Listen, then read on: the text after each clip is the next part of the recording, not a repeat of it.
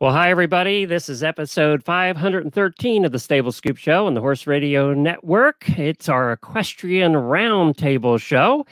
Our sponsors of this episode are Arena Saddles and you, our listeners. I am Glenn the Geek, founder of the Horse Radio Network and host of Horses in the Morning, the longest-running daily horse podcast in the world. Welcome to the second Equestrian Roundtable on the Stable Scoop podcast. In every roundtable, I invite two industry professionals and one listener to tackle the hot topics of the day in the horse world. I'll be your host and moderator, and I'm sure I will have opinions occasionally. I do have some, but mostly the panelists will lead the way. If you're watching live, welcome, and you can comment down below, and we wish that you would comment to the topics we talk about tonight, and we'll try and reference those comments as we go along. It's one of the reasons that we're doing this show, combining live video and audio for the podcast feed later.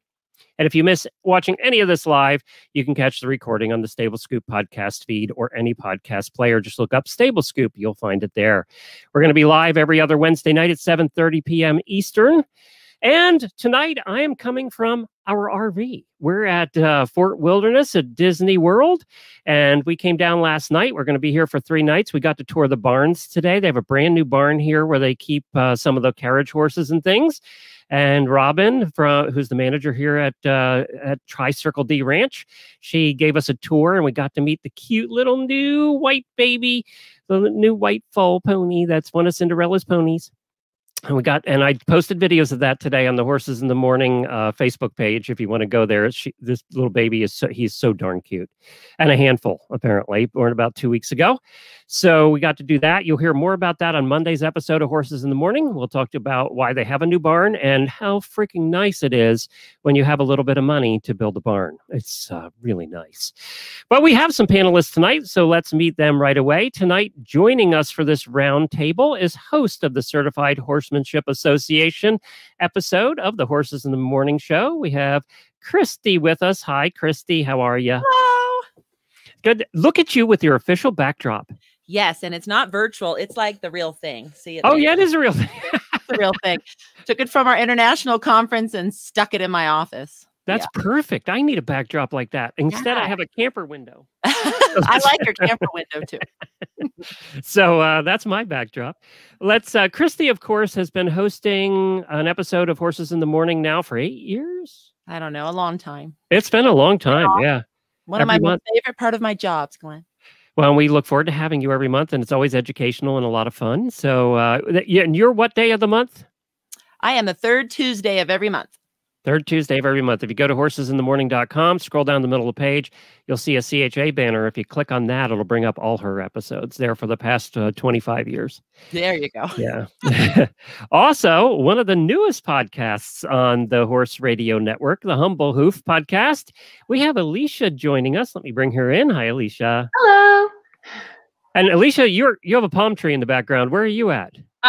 So I'm north of Boston, where actually we have a few inches of snow outside, but my husband thought this would be a nice background for people to see tonight. So yes, it is a good background, and it makes you think warm thoughts. Right, exactly. I'm actually quite warm. It's 80 degrees here in Florida today, so that'll make you all sick. That's great. It can be 15 degrees here on Friday. So oh, that's fun. That's so much fun. Alicia, tell everybody a little bit about your podcast. Yeah, so my podcast is about the health of the hoof and soundness of horses. So I interview vets and farriers around the world about different pathologies and ways to improve your horse's feet and their movement.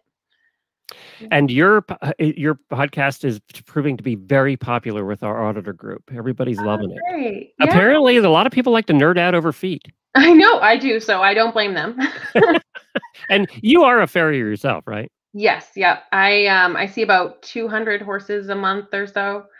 Wow. How's your back? It's I keep wondering when I'm going to break down and hoping it's not too soon, but I'm hanging in there. So good. Yeah. Good. All right. So our third panelist, we always have somebody that represents our whole listening audience, so there's no pressure there. And we have one of our terrific auditors tonight, a good friend of ours. She's a professional carriage company owner of Fantasia Carriage in Austin, Texas, and she has been on our cruises and everything, and we love her. Her name is Robin. Hi, Robin. Hi, everyone. So Robin's representing the listeners tonight, so if she messes up, you can blame her. That's it's no pressure, Robin. And we also have a whole bunch of listeners joining us. We have Danielle and Beth and Liam and Kat and Chrissy's here. Hi, Chrissy. Scott's here, and a bunch of people's names I can't see because they're in our private room. But we're glad that you're here. So definitely comment as we get to our topics. And we're going to start with the first topic. We have 3 of them for you tonight. First topic, we're dealing with some tough ones tonight. We're going to talk about how to deal with difficult clients, no matter what part of the horse world you're in, whether that's a boarder or you're a lesson person and it's a student, or you're a farrier and it's just an awful client. Second thing we're going to deal with is animal rights and how they affect the horse world. That won't be controversial at all. And then the third one is the best way to find a trainer or a farrier or a vet, because we get that question a lot with our listeners. So we're going to tackle all 3 of those. We're going to give about 15 minutes to each. And we're going to start off with, and this was a listener that requested this. They said, based on a recent post, could you comment on how to deal with difficult clients, boarders, passengers, and the need to balance income against maintaining one's sanity? Because isn't that what it's about? We're professionals in this business. We had a boarding stable for a long time.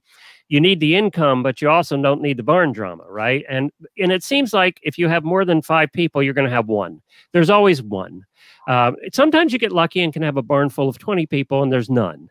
But a lot of times there's the one. So do you keep the one, because you need the money, or not? So, Christy, I think this is a perfect one to start with the Certified Horsemanship Association. Every one of your members deals with this at some point or another. Yes, they sure do. And I guess if I was on horses in the morning, I would jokingly say, fire them.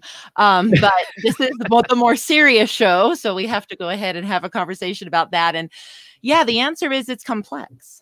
Right? Because the answer is, can you afford to let them go? And if you can't afford to let them go, your business model is a problem. Because you should have enough money in the bank and savings and enough other clients on a wait list that you can let the ones with drama go. Because what will happen is that the ones with drama will cause others to also leave. And then you'll really be in trouble if you don't let that one go. And we've seen this happen time and time again for instructors and trainers. Just kind of the whole variety. So that would be my 2 cents worth, is it's probably better to let the one drama mama go than have a bunch of other people follow because you're not letting her go. Sometimes that drama person, there's complications. As you said, it's not always easy because that person, one, has a large megaphone of some kind. With social media today, that's tough, where you're afraid about that person bad-mouthing you, or they are friends with a couple other people in the barn, and now you lose 1, you lose 3 or 4, So there's that. It's never as easy as just one person, is it? It sure isn't. And it just goes on and on and on with social media. And one of the things we say about social media, especially for people like in California where Yelp is king, and they actually have restaurants out there that say, please ask for help before you Yelp. So we kind of just tell everybody, get 10 of your closest friends and call them up, and don't take that comment off of your social media. Have 10 of your closest friends get on there and make the comments for you to that person so that you don't have to deal with it. And that's what we tell our people in this situation too. Ask the other boarders to have a conversation with this boarder, or ask the other, or if it's a student, have maybe other students and maybe other students' parents have a conversation with the one that's giving you grief. And that might also help soften that person instead of you looking like the bad guy as the professional. So that's great if you have a barn situation where the person's there all the time. But now Robin's dealing with a whole different world. You're dealing with a world where you don't know if your client's a jerk until you have them in your carriage. So, how do you deal with the problem children that end up, at a wedding or whatever? So the first one that comes to mind, and thankfully I have not had that many, but the first major one was a groom that I hadn't even met because I was working with a wedding planner. And it was during one of those crazy Indian barats, but he wanted the carriage. So he wasn't on the horse, he was in the carriage. And when the music started, he decided it was perfectly acceptable to stand up on my velvet carriage seats and dance. And I feel the carriage just rocking and moving. And of course, it's not hooked up enough to it's so loosely connected to the horse that they don't care. But he's just like, and I'm worried my carriage is going to fall apart because he's just having his own little self party back there. And I swear, if I had had the whip with me, I would have reached back and like whacked him, because it's like, I mean, why do people think that that is okay? I mean, no. So thankfully I had to basically grin and bear it for about 15 minutes. And then he got out finally. They actually had to pull him out because he was like, I'm having too much fun. But yeah, in my case, since I mainly do weddings, I only have to deal with it one time. And then it's not for very long. And it's like, as long as they're not hurting the horse, which is what came up the other weekend, is this group of kids was coming up and I was doing carriage rides at a quinceañera. And this group of kids came up and they were young boys and they all were snickering and laughing. And they said something about go and do it, go and do it. And I said, well, if you want to pet the horse, it's fine. You know, you're able to. And he's like, no, I want to smack it. And I didn't have my filter turned on. So I said, well, if you smack my horse, I'm going to smack you. And I think he was. You need to start carrying your whip more often. Yeah, it's hard when the horses don't need it. And then we'll get into that later. But how about lunge whip? Carry a lunge whip with a very long lash. Yeah.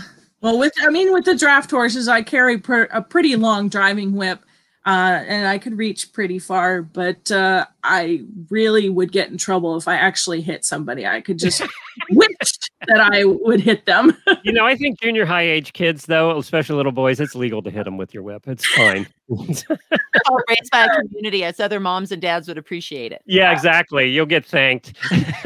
Well, actually, I mean, I don't know if it got back to their parents or not, but the lady that hired me gave me a 5-star review on Google. So, oh, there you go. Perfect. So, Alicia, now you have a little different situation too. It's interesting tonight because we're all coming from a different way, right? You have a different situation in that you're dealing with clients who you see over and over and every 6 weeks, right? And some of them are trouble. Some of them don't pay. You have a variety of things. So what do you run into, and how do you handle it? Yeah. So I came to this career. I was a teacher in my past life for almost 10 years. And I left that job because I had been burnt out and I was I couldn't do it anymore. So going into this career, I already said to myself that life is short. We only have so many days, and I don't want to spend a day dreading going to work. I don't want to wake up in the morning and dread going to a barn that I don't want to be at, or see someone I don't want to see, or see horses that I'm scared are going to hurt me, or make it so that I can't help more horses because I'm injured. So if I get a sense, usually you can sense in the first appointment if it's not a good match, either personality wise or the horse is dangerous. Obviously if a horse is in pain and they have trouble standing, that's a totally different scenario. But I usually, will say to someone, I might have a better professional for you that's able to meet your needs, or, I don't know if we're going to be a good match because, yeah, you're, like you said, I see them every 4 to 6 weeks. And if I'm dreading their appointment coming up, it's not worth it. I already went through almost 10 years of that, So I'm probably a little bit more on the fire you end, like Christy was saying earlier.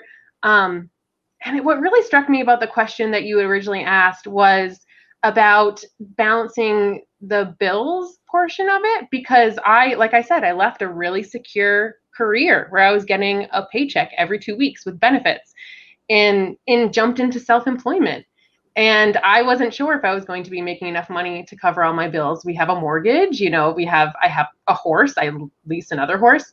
And one thing I've found is building professional relationships with other farriers, other trainers, with veterinarians. You get to refer clients to each other that are clients that are going to be paying well and that are, taking good care of their horses, taking, good care of the people they work with, and they're good in a professional relationship. So sharing clients that way, you sort of know who you're getting, and building those professional relationships with other professionals is great for doing that, for kind of getting those referrals. So I don't know if that's helpful, but that was really helpful for me. Do you have that? I know this years ago was a problem, maybe not so much anymore. Do you have the non-payer issue or the very slow payer issue as much as we used to? So I personally don't. I have, maybe a handful of clients that will pay me maybe a week later after I'm there, and I keep a list of unpaid invoices. Knock on wood, I haven't had that many issues with it, but I have farrier friends who have outstanding bills for hundreds and hundreds of dollars, that some of them, they assume they'll never see the money, but I've been lucky that I haven't had that issue. That's good. I think it also, the reason you haven't had that issue is because you haven't allowed it to be an issue. Yeah. Like I said, you get to know someone when you're seeing them every few weeks. If it's somebody that I don't think I'm going to mesh well with, I usually tell them I'm not going to be able to work with them. Yeah, and usually the trick is when you first go, you're like, okay, this is how it's going to be. I'm going to do the work and you're going to pay me, and this is how much it is. And then you set a precedent of, okay, this is the process we do. And no, you're not going to pay me a couple weeks later, because when am I going to see the money? That's one of the things that other carriage companies have asked me. And it's like, I won't go to a job unless I've been paid, because I can't guarantee that I'm going to do all that work and they're going to actually pay me like they said, because it doesn't work that way. So setting it the way it should be when you first start out is the ideal thing. Yeah, as long as you set the expectation and you know what the expectation is, then there's no question, right? And if they don't meet the expectation, you're not going to do the job. And in your case, it's paying the bill, right? So, yeah, I see that. Marie joined us and said, "Welp, I'm tuning in when Glenn's talking about whipping boys." So, timing. Yeah. Hi, Marie. You can always count on Marie. So, Christy, do you have anything to add to that conversation? Just the fact of, and going back maybe a little bit, not to the pain issue, but just to the issue in general. It's kind of like when you hire and fire somebody, right? So the whole 3 strikes, you're out thing. So keep a folder on them. Go ahead and have a conversation with that bad boarder or bad client and just kind of say, hey, these are some of the issues that are happening. Here's your chance to resolve it. Otherwise, here are your consequences. And then the second time, go and say the same thing. And then the third time, say, well, guess what? Just like if you worked for me, because technically, I work for you, but in this situation, you are really causing whatever havoc it is. And so now we got to let you go. So that whole 3 strikes, you're out thing, I think helps and keeps you looking very professional. Yeah. Go ahead. Sorry, real quick. Just when you said that, Christy, it made me think of this, and not a client, but actually a planner that I used to try to work with that was extremely hard to work with. I mean, and the guy would show up at the wedding in sweatpants. Oh. And I'd have to chase him down to get the contract signed. And it's like, it's just not worth the heartache and the stress to work with this person. So then every time he'd call me and ask me if I was available, I was no, sorry, not available that day. We're going to have to move on to the second question. One of the things that I was taught early in my sales training when I was doing sales for years and years and years, and then I taught when I was teaching sales, is I learned, and this is the best piece of advice I ever had, is fire your worst client every year and you'll increase your income 20% the next year. And so every year I would take my worst client, the one that Alicia said that you just dread, you don't want to go to their house. It's just, you dread it, and you know who that is. You just know who it is. If you're working at a business, there's always the one person in the office that you dread seeing and try and avoid, right? So if you're in business, fire your worst client every year. And usually that client's not one of your big clients. It's usually one of your smaller clients that bring in very little income, but take up 20% of your time. So the reason that firing that person is it creates 20% more time for you to make that 20% income increase. So that's a piece of advice that I had from my sales training all those years ago. Let's hear, though, about our sponsor before we get to the second question of the night. We're going to go into animal rights activists. That should be fun. Robin deals with that a little bit, and we all will eventually. But I wanted to talk to you about arena saddles. They're perfect in any arena. Arena saddles are available in dressage, jumping, and all-purpose models, all classically crafted from beautiful European leather. With meticulous attention to detail, you will turn heads in any arena with the confidence that your saddle is comfortable for you and your horse. Whether you're nailing your canter transition at sea, perfecting a 5-stride line in a 3-foot division, or galloping the countryside with wild abandon, there is a perfect arena saddle for you. Go to arenasaddles.com to learn more and to find a retailer. That's arenasaddles.com. And we thank them for their support of the Roundtable. All right, let's get to question number 2, guys. And Robin, I'm going to have you explain this question. You brought this to the table. Yeah, so animal rights. The carriage industry is dealing with it a lot, as we all know, back when the New York City carriage issue was going on. And I know, Glenn, anytime you'd touch on it on your shows, you would say, you know, sure, it's with the carriage industry now, but you guys that think it's not going to affect you, it will. And we are starting to see that it is. And so I think one of the most important things before we get into details about talking about the ways it's affected the carriage industry and other horse-related events is let's let everybody know what animal rights is. And Christy, with your resources, you found a really good definition. So go ahead and share that with everybody. Sure. So this was from Cindy Schoenholtz. She's the former Professional Rodeo Cowboys Association Animal Welfare Director. So she was dealing with it quite a bit. And she says that animal rights is a philosophy that animals have rights equal to those of humans. Animal rights extremists reject the use of animals for any purpose, regardless of treatment. They equate use with abuse. And then on the other side, animal welfare, a belief system that we have the right to interact with animals in industry, sport, recreation, and entertainment. But along with that right comes the responsibility to provide proper care and handling. And I think we all agree with number 2, right? I mean, we all agree with that. That's why we're here. And if you've listened to any of our shows, you'll know that we all agree with that. That's what we preach and teach every day, right? But you're right, Robin. And I think it was about 10 years ago, I did say that slippery slope thing. And I said, you know, it's first the carriages, then it's going to be racing, and then it's fox hunting. Fox hunting's always been dealing with it for a long time. And then racing, and it just is going. Then it's going to be eventing, and then it's going to be obviously rodeo has been dealing with it too. So it is a slippery slope. They don't want us using our horses for anything. They want us. They don't. Certain group of them don't even want us owning horses in the first place. Right, right. You know, so there's that. But you've been dealing with it on the carriage side, and let's also be honest and upfront about this.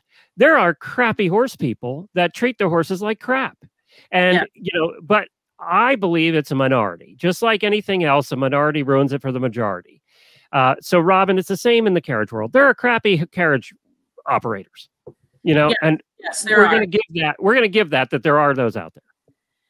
We are, but that's where animal welfare comes in, because, you know, if they're out there on the streets for too long, or in too hot a weather, or too cold a weather, or their harness isn't fitting right, all of that fits under what animal welfare believes. Whereas animal rights think that just because, I mean, thankfully, with how I do special events only, I've only had to deal with protesters one time.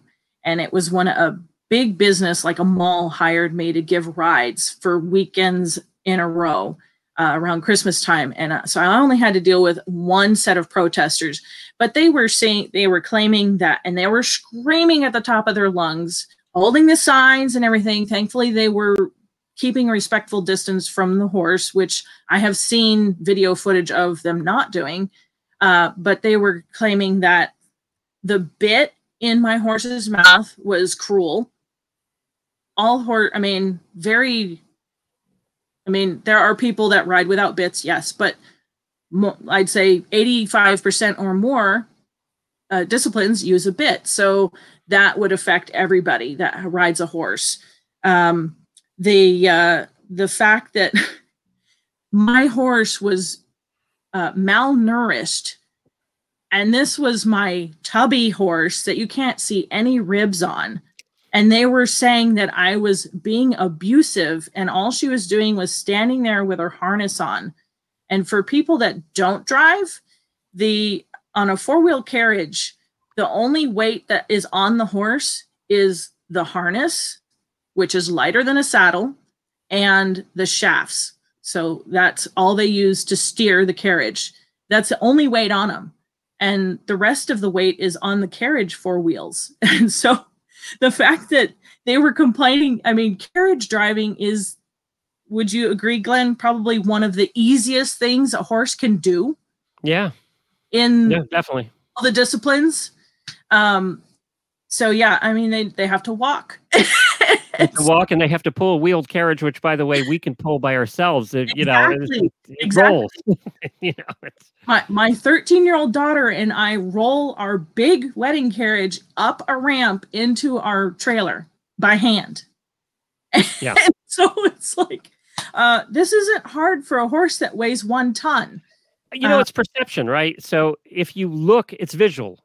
Right. So you see a carriage horse and it's visual. They're pulling the great big carriage with all those people in it, and it's a visual thing. So it's an easy thing. Plus, the carriages tend to be in a more urban area, so that they're visual that way too. Whereas we're doing our thing out in the country where nobody sees it. So the fact that they can see it is part of the issue too. Exactly. Yes. And the thing that I have noticed with animal rights versus animal welfare is animal rights people, we tried to talk to them and they were completely against any education whatsoever. The person I was with, because I always do a job with a second person on the ground, she's a PATH certified instructor. She was trying to educate them on why, no, the bit is not hurting those in any way. Here, let me show you. And they're like, no. I mean, and they're shouting it all, we were in an apartment. So everybody was coming out on their balconies to come listen to these people spread lies about my horse and the fact that I was abusing my horse because she was standing there with a bit in her mouth. And and that same horse, the reason I got her is because the company that used to own her was run out of business by animal rights.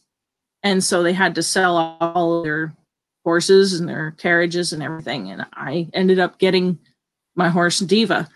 But things I've seen on social media where people have shared, like in the carriage groups, people have shared their personal experiences. Animal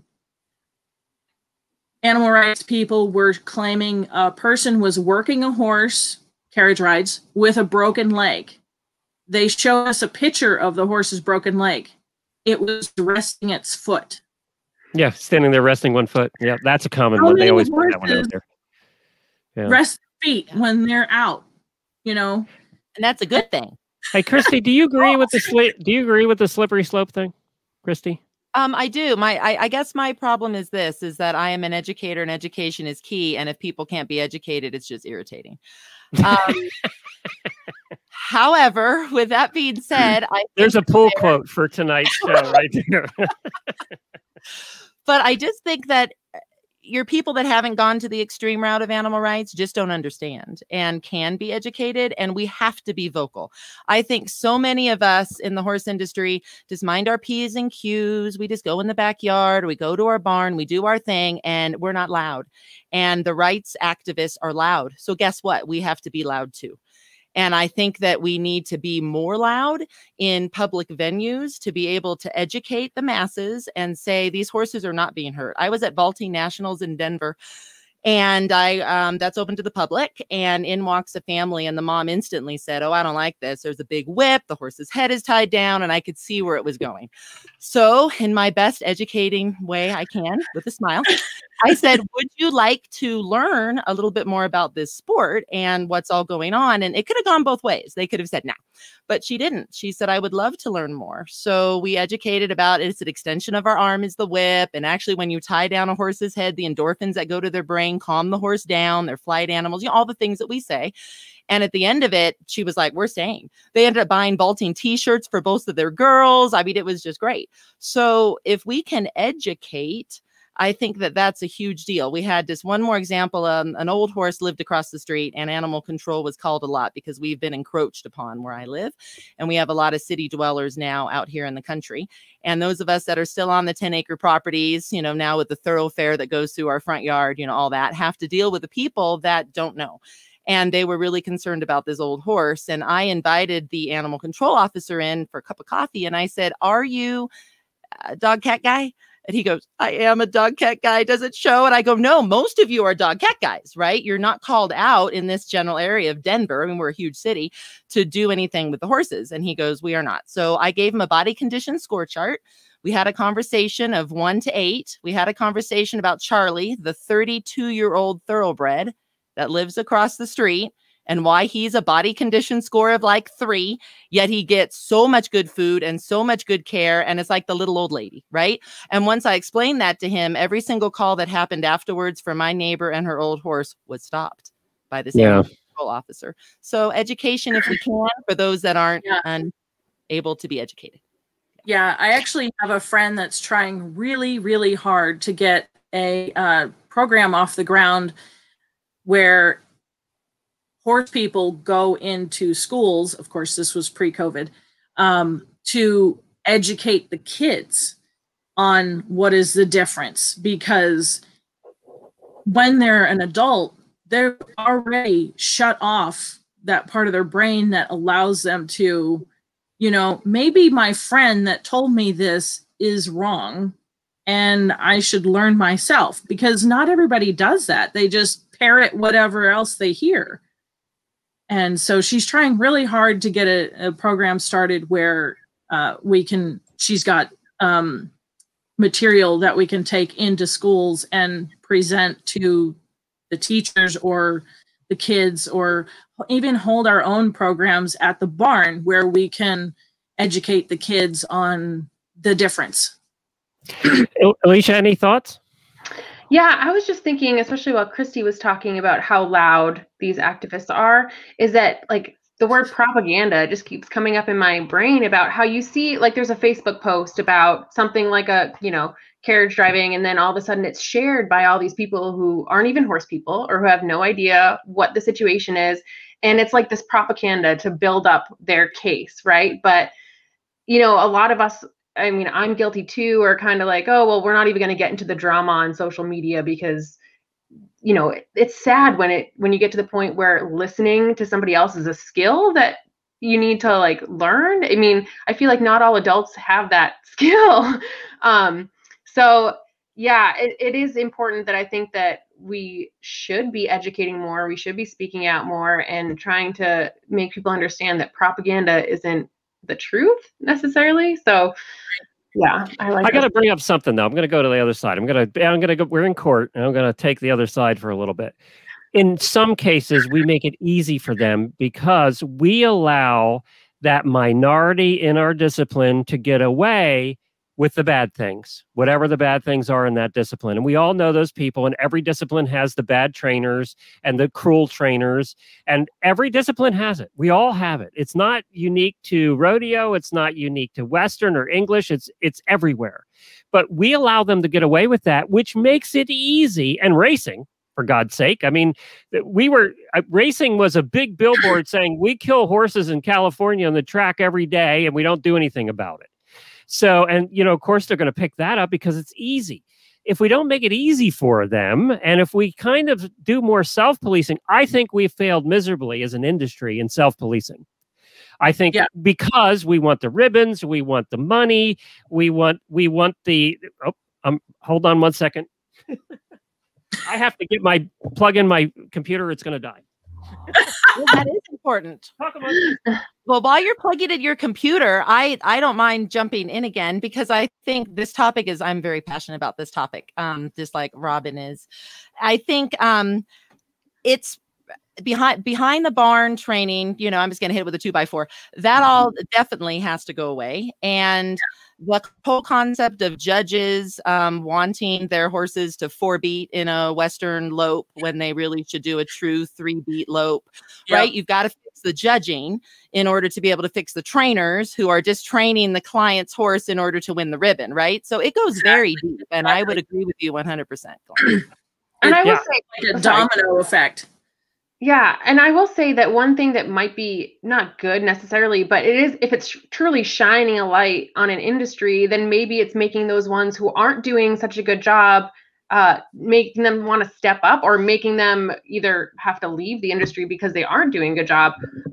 But if they're trying to be above reproach, if they're getting that light shown on them, then others are either seeing that they are doing okay, or the ones that aren't doing okay are leaving or getting called out. So I guess it's not all terrible, but yeah, I agree that there needs to be higher standards, and we need to ask for more. Yeah, and I mean, the thing with changing for the better is, I mean, just think about how long it has taken for the big lick horses to get not as popular, but people still do it. And it's stuff like that that brings to attention, you know, there's abuse going on, and we try to change it, but there's so many people that think it's okay because that's the way it's always been done. So it's like pushing a cannon up an uphill slope. I mean, trying to get people to do the right thing, even though they might lose. And I wish it wasn't so important for people to just only win. I wish they wouldn't put the horse's well-being below that. Very much so. Uh-oh. We lost Glenn. So what does that mean? Can people still hear and see us in the comments? Does anybody want to go ahead and comment if you can still see and hear us? It says we're still live. Yeah, I think we're still live. Let's just continue until he gets back. And Sounds good to me. what happens. Okay.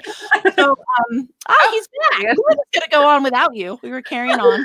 I guess you were still on because it said it hasn't ended yet. No, we got our commenters saying that we are still on. So there you go. Okay. So now you know, if you go away, we can talk amongst ourselves, no problem. I'll go and you guys have fun. No, that is not fair. Sorry about that. I don't know what happened. I think we lost our Disney internet conked out for a second, and then I was back. So I was just going to say, can you imagine what a company like Disney goes through, having horses and having carriage rides with Cinderella carriages and everything? And you can tell, I mean, you know, I know them here, and they're very careful. And of course, you know, what they don't realize is these horses are the best fed horses in the freaking world. I mean, they get to top of everything. Right. Yeah, you wish your kids were fed this good. The protesters that I had to deal with at that one mall area was, by the time I was finished with my long 7-minute ride around the block, they were gone. And I was told by my person on the ground that it was because they were technically on private property, and the guards came and said, if you want to protest, that's fine, but you have to stand in the street. And they weren't willing to do that. So I wonder if Disney actually gets any like actual protesters, because I would think they'd be private property. Yeah, that happened to us when I worked at Medieval Times in Buena Park, California years ago as a stable wench, was my official title, grooming the horses and things. We could not, the protesters were not allowed. If we had any, which I was never there when they did, but they said there were some, they had to stand on Beach Boulevard in Southern California, which is like a 6-lane highway. So it didn't happen very often. So I bet that is a big part of it. All right, we should do all our shows in the middle of a highway there. That solved the problem. We won't have There you go. We're good. I'll tell you what PRCA did, which I thought was so wise of them. They looked at all their kind of surveys coming in of what the public didn't like. And the public didn't like calf roping the most because of when the rope went around the calf's neck and the cowboy had to jerk back, right? So now if you watch any rodeo on ESPN, they've taken that part out. And that was a decision that they made throughout the company. They said, we are not going to show the rope around the neck and the jerk. We're only going to show the rope going, and then we're going to show the cowboy jumping off and tying the legs and putting his hands in the air. So that's interesting. I'm not saying whether that's good, bad, or indifferent. I'm just throwing that out there as a comment of sometimes if you change the way media portrays you, that can also be interesting with this topic. All right, well, that's it. That's all the time we have for that topic. So we're going to move on to the next topic. But first, I want you guys, and the next topic is going to be, how do you find a new trainer, a new farrier, or a new vet? We get that question all the time from listeners. So I think it's a good one to tackle. So Alicia, we're going to be starting with you on that one, because it's finding a new farrier is the most common one of all of them.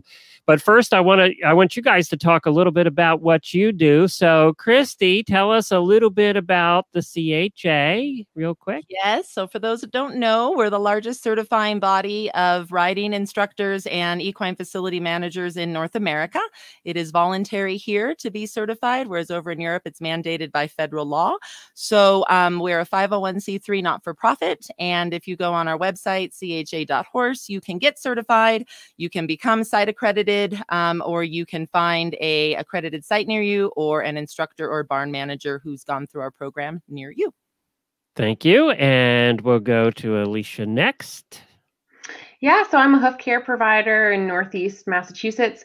And like I mentioned earlier, I switched careers from teaching to this because my horse actually had lameness issues. And so it sent me on a quest for education, which gave birth to a podcast. So I do the Humble Hoof podcast twice a month through Horse Radio Network. And I interview, like I said, vets and farriers around the world to basically bolster my own education and in turn give others a way to learn more about how they can help their horses' hooves and their soundness. Yeah. And as a host, it's interesting because I do get asked that question a lot. As a host, we learn more than anybody. Yeah, absolutely. And it's sometimes the conversation we have after the show's over, before the show starts, that conversation that we have that's not on the air where we really learn. Right. Yeah. Your show's great. Everybody should take a listen to it. They can find it on any podcast player or on the Horse Radio Network app, either any one of those.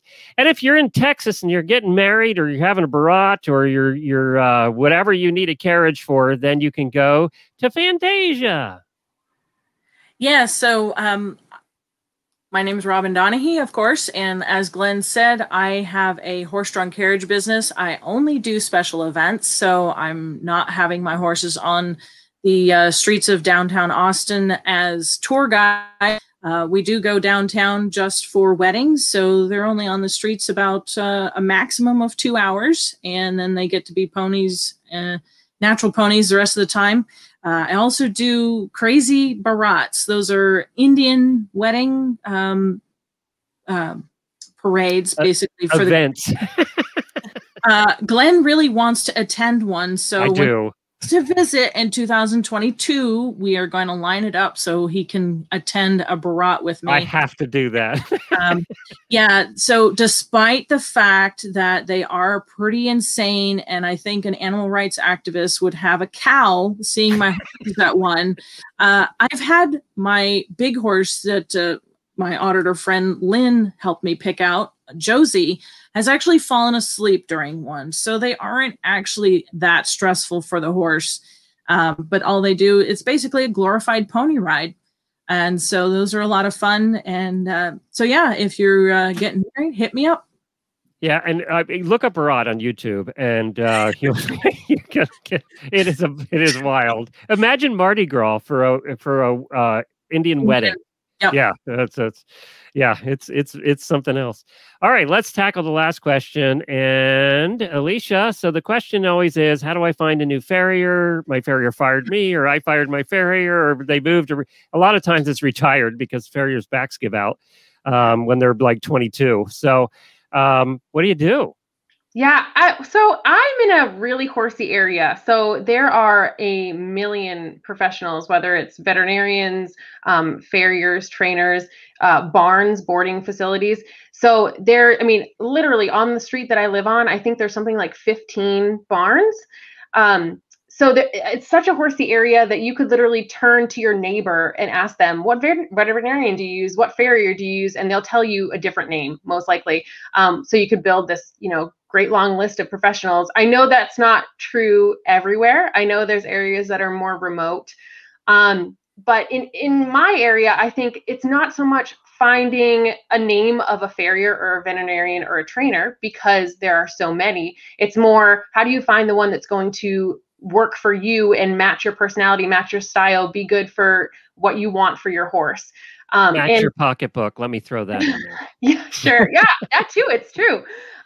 So in that sense, owners might have to do some education themselves of, what do they want in a trainer? What do they want in a vet? What are they looking for in a farrier? What kind of approach do they want for their horse? Do they want their horse to go, jump 4-foot fences tomorrow? Or does their horse need some kind of like physical therapy for their feet to get stronger? Do they want a trainer that's going to try to take them to the Olympics, or do they want a trainer that's just going to get them more balanced in the saddle in their backyard? So if you know what you want for your horse and yourself, then you're able to go to a professional with an educated opinion of, what you're looking for, and have a real discussion with them. And then you can see if that's something that's going to match what you need. Because something that you want and desire might not be what your best friend does with their horse either. So, I think a lot of it's almost like a dating relationship, right? Like you need to know what you want before you go look for what you want. So and not all of them work out. Right.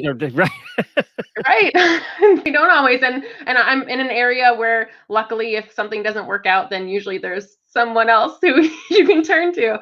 But if you're in a more remote area, there's a lot of different organizations. Yeah, there's a lot of different organizations that you can look to. I know for farriers specifically, there's everything from the IAPF, International Association of Professional Farriers, the AFA. I'm a part of PHCP, which is Progressive Hoof Care Practitioners. There's a bunch of different resources where you can go to their websites. ELPO is another one, Equine Lameness Prevention Organization, and find these professionals, find their names. And even if there's no one that seems like they're in their area, if you find someone that's the closest to you, even if they're 3 hours away, 4 hours away, and contact them, they might know someone who's kind of, under the radar in your area who does a really great job. I know I'm talking about farriers specifically, but, use those resources. I'm so thankful for these organizations that have these, great accountability for professionals all over the country and the world, really. And I'm sure they're similar for trainers like the CHA or I know vets have different organizations they can be a part of, NEAEP, AAEP. There's a handful of different organizations they can be a part of. So Christy, one of the things too that I think people fall down on is they don't interview. They don't do enough interviewing when they're going looking for a new trainer, and they just think they can't ask all the questions when they should be asking all the questions. Yes. And one of the things that I would highly recommend is ask the riding instructor to be able to come and watch their lesson in action, whether they teach private, semi-private, or group. Say, can I just watch one day? And if they say no, run away. And then in regards to a trainer, well, can I come out when you're training a horse that maybe has a similar issue to mine? Let's say mine, kicks out to the leg at canter. Do you have any other horses like that? Great. Can I come and watch you interact? And again, if the trainer says no, well, then run away, right? What are they hiding? And then finally, with a boarding barn, can I come and check out your boarding barn when there's a lot of activity? Not when it's all calm and wonderful at 7 a.m. and the horses are munching. No. Can I come and see your boarding barn at 3 p.m. on a Saturday when everything's going wild? And I can actually say, woo, do I want to be with all this energy with my horse, or do I not want to be with all this energy if you're going to a really, highly public boarding barn? So seeing it in action, and if they ever tell you no, then that, of course, is a red flag. Robin, you have anything to add to that? I'm looking for a trainer. You're a driver, though, and they're harder to find because there's so few and far between. Yeah, the driving trainer that I go to is over 4 hours from me. Yeah. So I don't go to him anymore, and I see him periodically at a show. and ask him a few questions real quick. But thankfully, all my horses are really well trained. And so I don't need a trainer for my horses because I always buy them where they've already have experience. I don't know what I would do if I had to train one myself for what I do.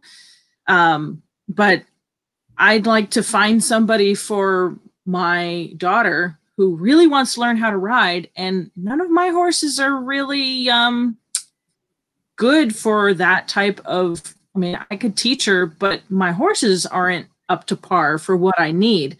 And so I'm actually would love to find somebody that can provide the horse and the knowledge. It's not always the best for a parent to teach the kid at certain things either. It's hard. Yeah. Robin, it's just like when Jennifer tried to give me lessons on riding early on. Didn't go well.